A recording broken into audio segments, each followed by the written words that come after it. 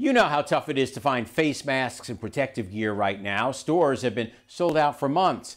Then why is it that every time you get on your phone, ads for respirator masks pop up? The CDC is now recommending we wear masks when grocery shopping.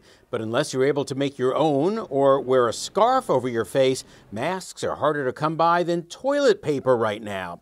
But on your phone or on websites on your PC, it's an endless stream of ads for masks, face shields, and hand sanitizer.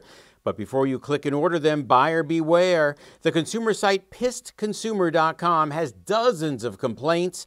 One shopper saying, I ordered 2 coronavirus face masks, paid $100.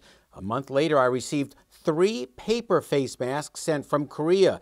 From another shopper, I ordered 5 N95 respirator masks for $120. They sent me 5 paper masks. The customs declaration listed the value at $5. A total scam.